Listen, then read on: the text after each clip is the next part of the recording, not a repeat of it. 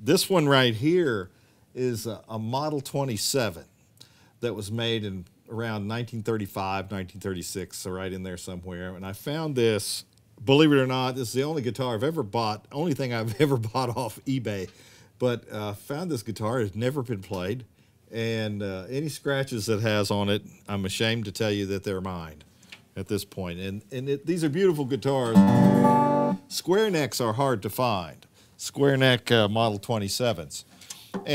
But this is one, and you can see it's got a pretty simple wood and a nice sunburst on the back, but nothing really that jumps out at you. But they were just beautiful sounding guitars, and Model 27s only had binding on the top. They had no binding on the back, as opposed to the later versions, the more expensive versions. The Model 27 was a $27 guitar. And as the models went up, that's what they costed. And like I played a Model 37 most of the time in my bluegrass past, and that was a $37 guitar, brand new. But this is a really great guitar, and it was used by Josh Graves, the Model 27. That is, he used a Model 27 a lot in the early Flat and Scruggs days, and there was even a fabled blonde top, a spruce top guitar that was made by Dobro that he played on Randy Lynn Rag. And we don't know what happened to that guitar. Maybe if somebody knows, they can let us know, and we'll swoop in and grab it. This is the sound that I grew up with, and this is the sound that penetrated my heart and made me love the Dobro guitar. But it's just this sound is.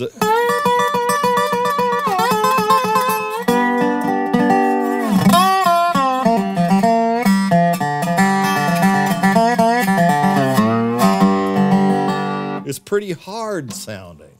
It's not as deep and resonant as the later models were, and what we have now, the hybrids. You know, they look like Dobros, but they don't sound a lot like them. But these sometimes came with a pressed cone instead of a spun cone like we usually see these days. These were pressed, and they were harder, and you know, they sounded different. They sounded even harder than this one does right now, because I've put a new spun cone in this one, a Legend cone from Paul Beard. We put that in there, and this guitar I used on the first, both recorded studio albums of the Earls of Leicester. This is the guitar that I used mainly, and used some of my old Model 37, but.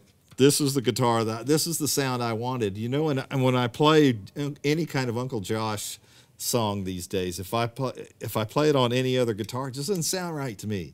It doesn't have the essence of the real Josh Graves sound. These are the only guitars that I think sound good in a Flat and Scruggs mode, you know, in a real bluegrass setting. But it's exciting. They're exciting to play. They sound different, but they give you back that sound that you fell in love with in the first place, or for fellows like me, anyway. I'll put this one down. I'll pick up the next version of guitar that Dobro made. Was, like I was saying, Model 37, which is bound both sides. And is a little fancier, has a little fancier finish. This one has a bound fingerboard. And also, what's really different about these two guitars is, let me put it back up here. I'm going to put these guitars side by side here so you can see them. One, the Model 27 has a slotted headstock. And the headstocks, you can go back and tell how old the guitar is by the headstock, by the slots in the headstock. The first ones were chiseled, really chiseled, done by hand, and they have a straight cut at the top and at the bottom instead of being routed out like this one was in later years of Dopieros. But changing strings on these was a monster for me. And so I opted out for the flat headstock like a regular guitar headstock, and they're easier to change strings on. And Josh posed in on one of the record covers with a guitar exactly like this, so that's the one I went after when I was a kid. And it's a little deeper sounding. It's not quite as what they used to call tinny, but I never thought tinny was a bad thing when it came to Dobros. It was. They both have barrels in them. That one has what they called a parallelogram pattern in the cutouts in the barrel, in the resonator. This one is round. The holes are round in this one. And I don't know, they're just different guitars made out of, pretty much the same kind of wood. The grain in these guitars was sort of a rolled on. It's a fake grain, and but they all looked alike. Same guy was rolling the wood and then filling in, and then they'd sunburst them a little bit. But they weren't really expensive guitars. I mean, the materials weren't that expensive until you got down to the metal parts, I suppose.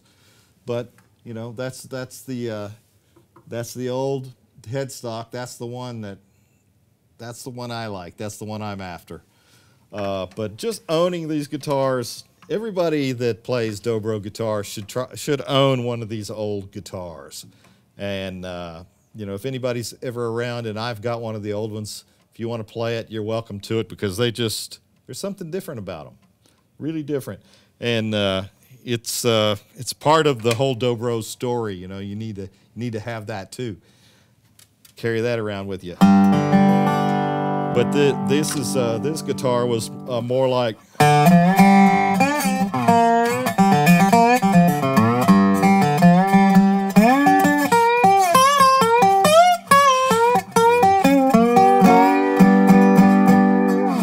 Josh Graves had two guitars that he used in all his recording career. Julie, which was a Model 27, and Cliff, which was given to him by Cliff Carlisle, and in the late 50s, early 60s. And it was a guitar. It was a Model 37, and Josh later on had, if you see it, it's got seahorses. It's got seahorses inlaid in it right here. Bobby Wolf inlaid seahorses in it. I don't know who gave them to him, why he wanted them there, but hey, Josh Graves tell you, put seahorses in my guitar, you put the seahorses in the guitar. So Bobby did that, and this particular one has we're going to get really geeky here for a second. This particular guitar has a really skinny headstock, as Terry Bauckham called it, skinny peg head. And it doesn't flare out, at the top that much, or at the sides. It pretty much stays straight. And it's exactly like, this guitar is exactly the same headstock as the one that I played on J.D. Crow's 0044 record. And a lot of things after that until you moved on to a different guitar. But I almost can see the same man sitting at his workbench and shaping those two guitar headstocks. Maybe the same day, maybe the same week, somewhere back in 1936, 35, 36. Sat there and made these two guitars. My guitar, my old guitar, and this one, which is an old guitar, but it's recent for me. So there's some old Dobro story there. And now let me show you. Paul Beard came up with this new old guitar, and it's called a Deco. That's just the name of the brand name of the guitar. It's a Beard guitar, but it's a. And I used this guitar. It's a perfect copy of my old Model 27 there, except it has a flat headstock. Easier to change strings, faster, but the sound is kind of the same. It's got that bucket sound, kind of like an old metal bucket sound in there, that it's not really loud and not a really sustainy guitar, but it makes its point. It gets right straight to the point. But Josh could make those things just sing. And so did Bashful Brother Oswald played a Model 27 as well. So they were pretty popular guitars for those guys to play. And I think they were around more. You could find those more. These flat headstocks started showing up, and a lot of those were regal bodies, they call those. And they were made, the bodies were made in Chicago, so they were a little bit different than the California-made Dobros. I guess they got behind in orders. Can you imagine that? Too many orders for Dobros. We have to sub this out to another place so they can make the bodies for us. Where my old Dobro and most of those Model 37s with the flat headstocks, Mike Aldridge's Dobros, to the two that he had. I forget the numbers on the 412 or 401, 402, somewhere in there. The old that guitar right there doesn't have one, but I have 202 and 212 at home that are Model 37. So they were made a little bit before my old one and Mike Aldridge's Dobros.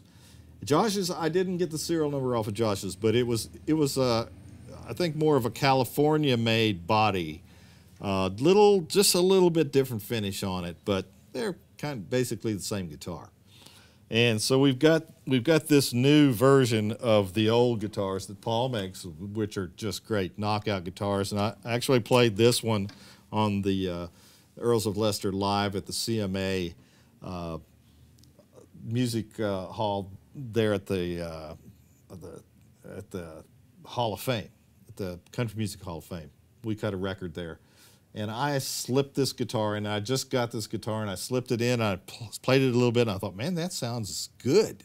And the action feels better to me than my old Model 37, so 27, Model 27. So I'm gonna see if I can slip it past the guys. And I played the whole record.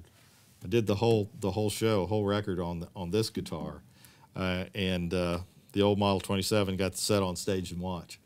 So these are interesting, though. I love talking about them, and you know, we Dobro players love seeing them. You know, we don't have to own them, we don't have to play them. We just want to see them because they're so rare. And so we've graduated now from these old guitars that were made in the 30s, and the newer ones that are made as classic examples of those old guitars. We've moved on to this is my Blackbeard guitar. It's made, Paul Beard makes this guitar, and it's just a gigantic sound. You know, it's sound posts instead of a barrel in there, and the cone sits on a ring, a tone ring, sort of a tone ring, sort of a maple tone ring, and then that all sits on dowels, on pegs, and some other things that Paul's been working on. I know he's got an even stronger material that's with less weight that makes and actually passes sound better. And he's always working on things like that. I mean, that's what Paul Beard does. That's what Mr. Shearhorn did. Rudy Q. Jones did. You know, Rudy Q. Jones, I had one of those, and it's in a museum. I don't have it right now. I mean, but it's what I used through most of my recording in the 80s. And that guitar is at the Musical Instrument Museum in Scottsdale, Arizona, which is an amazing place if you ever get out there. Go see that. They've got one of every instrument in the world in there. And the countries, and it's a very well done museum. You should go. So if you find yourself in Phoenix, take a run over to MIM. But these guitars, these Beard guitars, and the Tim Shearhorn guitars, and there are lots of luthiers out there right now that are building great guitars. Wolf, just, you know, we'll go through that. You know, we'll touch on that later on. We'll get a list of all the builders that build these really wonderful Resophonic guitars, as we call them now. And but you know, the Dopier brothers, when they advertised their Dobro brand guitars, they called them ampliphonic guitars. So because of the amplifier built into the guitar, which was an amazing thing for them to think of, and God, just pulled that one out of the air. But the guitars change. The sounds of every one of these is different. And just about every Dobro guitar that you pick up and play, it's gonna have a different sound than the one you played before. They're all different. And that's what I really love about them. They're not stock. There's not a stock sound.